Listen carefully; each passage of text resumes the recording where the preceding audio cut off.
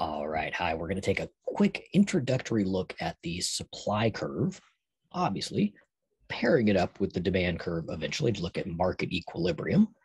But just to get the foundation down, and a lot of the terminology here is basically going to be borrowed from our discussion of demand and from the production possibility frontier. So a lot of familiar topics here, but our basic definition, when we think of supply in the context of a market equilibrium model, it's always going to be a mathematical relationship, right, here between price per unit and number of units supplied by a producer, right? Holding all other factors constant, right? So it's recognizing that, yes, other things besides price goes into determining how many units are supplied, but we're just focusing on that kind of XY two variable relationship here. Okay. And when we talk about supply, again, most of the time we'll be sketching it out as a graph, but we can also portray this relationship as a mathematical function or a so-called supply schedule, a table of values. And we should be able to translate one to the other.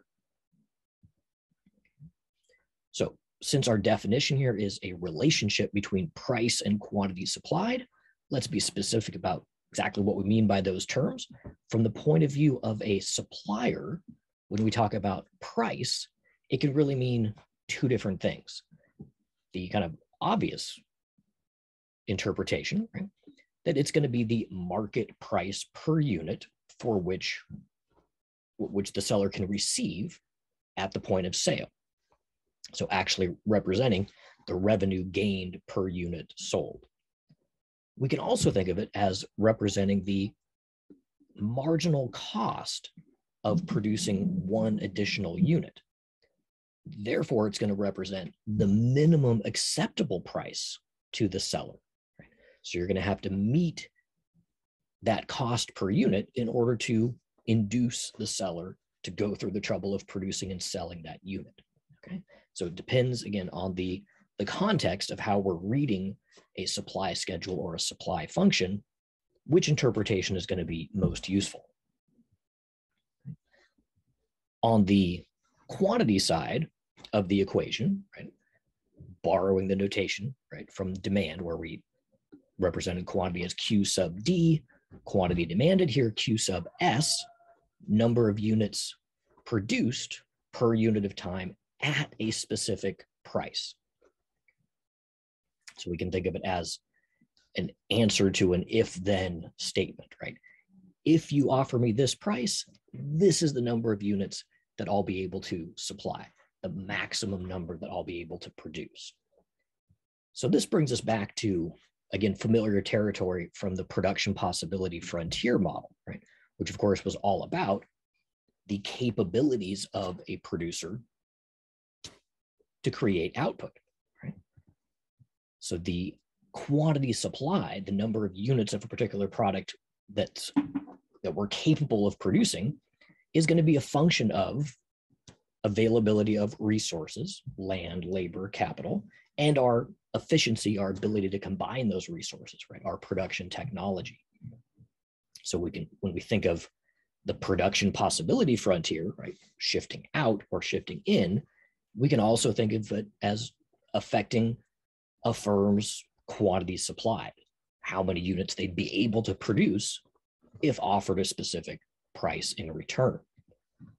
The other thing, of course, that we take away from the production possibility frontier model is, as we move along that function, we noticed, of course, that, right, it's a downward sloping relationship between quantities in two competing sectors.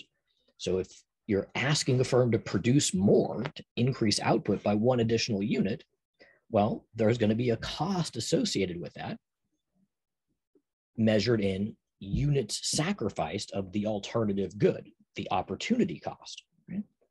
So what we're getting at here is basically translating that opportunity cost into a dollar value, the price, the revenue received that will compensate for that price. Right? So that's essentially the construction of this supply relationship. Okay? And once we have this relationship in mind, what exactly is it going to look like? So you will recall the quote unquote law of demand, right? Which basically just said we expect the relationship between price and quantity from the point of view of a consumer to be an inverse or negative relationship. The higher the price, the lower the quantity demanded. The corollary to that, the law of supply, of course, is going to flip that around, where we expect a positive, upward sloping, if you will, relationship between price and quantity supply. And just like with the law of demand, we want to be careful about being able to explain the intuition of why we expect that to be the case. And just like with demand, there will be two reasons that we'll focus in on. So here, why do we expect price and quantity supply to move in the same direction? Well, borrowing from, yet again, our production possibility frontier model, we noticed that it was a non-linear function, right? That as you increased production along one axis, the slope of that trade-off began to steepen, right? That the cost of producing one additional unit increased the more we produced. And we saw that was due to the assumption of specialization of resources. The more of something we do, the more costly, the more difficult, the less efficient that activity becomes, as the resources used to produce it are going to be less and less efficient. So if you want a firm to produce more output, it's going to cost the firm more and more to produce those additional units. So the only way they're going to do it is if you offer a higher price, right? So as quantity rises, costs go up, the firm charges a higher price, and those two things are going to go in the same direction. The law of supply, price and quantity are positively correlated. This explanation, this increasing cost explanation, again, borrowed from the PPF, starts, right, the causal arrow goes from quantity rising, leading to an increase in price. The other way to think about it, what we'll call law of supply, reason number two, is if we flip that around. And there's probably a better way to think about this, but I always just think about this as the simple profit motive, right? That if you offer a higher price, say consumers have an increase in their willingness to pay, well, if you're able to cover higher costs for the firm, they're therefore going to be willing to produce those units, right? Because of the revenue above cost, profit going up, and that provides the incentive to increase output. So this again flips around that causal arrow. If willingness to pay, if the price offered firms goes up, that will induce them to put more onto the market to increase quantities supplied. Either way you slice it, we're going to end up with something like this, right? A positive upward sloping relationship. So not a super creative example, but one we can all relate to, thinking about the production that comes out of, say, our corner coffee shop. And we're tracking number of cups of coffee produced per day based on the market price. And so we see as price rises at these 50-cent increments, we will see in our example, the ability and willingness of the firm to produce will also be rising here at 20 unit increments in quantity supplied per day. So we should be comfortable, right, picking a point on that supply curve. I noticed in my slide, we forgot to label that. So put a big S next to the line, indicating it is a supply curve. And we've labeled our axis price and quantity supplied per day. Let's pick a point on that curve, say here the combination of price of $2 and quantity of 120 units per day. And again, we should be able to put that into two equally true cause-effect statements, right? Or if-then statements. So the first one here, if the price offered is $2 per unit, so if the coffee shop knew that it could sell a cup of coffee for $2 each, the maximum number of units it will be willing and able to produce on a daily basis will be that position of the supply curve, the horizontal position, in this case, 120 units.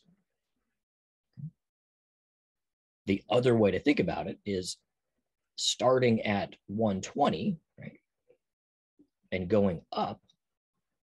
If they produce 120 units, the cost of producing that last unit will be the vertical position of the supply curve. The dollar value height of that curve is the marginal cost, the cost for that last unit. So the 120th unit costs $2 to produce. Each unit before that costs less, right? The line slopes downward. Each unit beyond that is going to cost more. So going back to the first one, why would they stop at 120 units? Why wouldn't they produce 121 units? Well, because the 121st is going to cost them more than $2. So you wouldn't produce something that for which you would not be able to recover the cost of production, right? So once we hit that point, that's where we stop, that break-even point on the last unit produced. So regardless of what the numbers are, again, be comfortable, be confident in picking any point and explaining it in those two different ways. The height represents the cost of production. The horizontal position represents the maximum quantity produced at that given price. So once we have one point on the supply curve fully explained, we should also be comfortable in explaining movements up and down that curve. So starting with the same supply schedule, the same values here, how would we kind of tell the story of a movement from, say, point A to point B? Well, again, we should be familiar now. We're probably going to be able to do this in more than one way. One way to see this is, again, the if-then statement. If consumers increase their willingness to pay from $1.50 up to $2.50, so if we go up here, the firm will be happy to increase their production from 100 to 140 units, right? So going up and over gives us that, again, kind of if-then structure. If you offer that high of a price, this will be the maximum additional output I'll be able to produce because I can cover my cost for all these additional units, right? The other way to think of it, starting from a change in quantity, if the firm increased their quantity from 100 to 140, then the cost of production is going to rise from $1.50 to $2.50 for the last unit. And therefore, if that's going to happen, they will have to raise their price up to that new point to cover those additional costs. Okay. Anytime you see that movement along, it'll have those two, again, equally correct, but competing interpretations. One last thing to consider before we start to put all this together is, okay, so our construction here is for the supply offered by a single firm. Well, in order to do much with this in terms of constructing a model to examine resource allocation, scarcity, and market dynamics, we need to aggregate this relationship across all the firms in a particular industry. So we will construct a market supply in exactly the same fashion that we constructed a market demand by the horizontal summation, right? We want to relate the market price to the summation of quantity supplied across all firms in the industry. Every firm producing the same product, either in the same geographic location or making their product available to the same consumers. So we'll think about this total or aggregation of output as this summation. Again, the notation is probably more than we need to deal with, but as a technical aspect, right? So we're going to be adding up, we're going to be summing quantities supplied for individual firms. So the index J represents an individual firm, and J will go from the first firm to the last firm. So that M represents the total number of firms. Okay, but again, all we're basically saying is asking each firm, say asking every coffee shop in the market, if you could sell coffee for $1 a cup, how many cups would you produce? We jot that down for firm one, we jot it down for firm two, when we add it all up. And then we come back and say, if you could charge $1.50, how many would you produce? We jot that down for each firm, we add it all up, and ultimately we'll get this function, this price quantity relationship representing total output in the industry. Basically what I just did is this. So let's imagine a super simple case where again, we have our little coffee shop market, but instead of one firm, we have 3 firms. So set M equal to 3. And looking at the numbers in our example, we can see exactly how the construction of this horizontal summation would happen. So using the same prices that we saw for the first individual firm, and that'll show up here as firm 1, and say we have 2 competing firms at the price of $1. Firm 1 would produce 80, firm 2 would produce 60, firm 3 would produce 50 units, add all that up, and we get the quantity supplied for the market at the price of $1 of 190.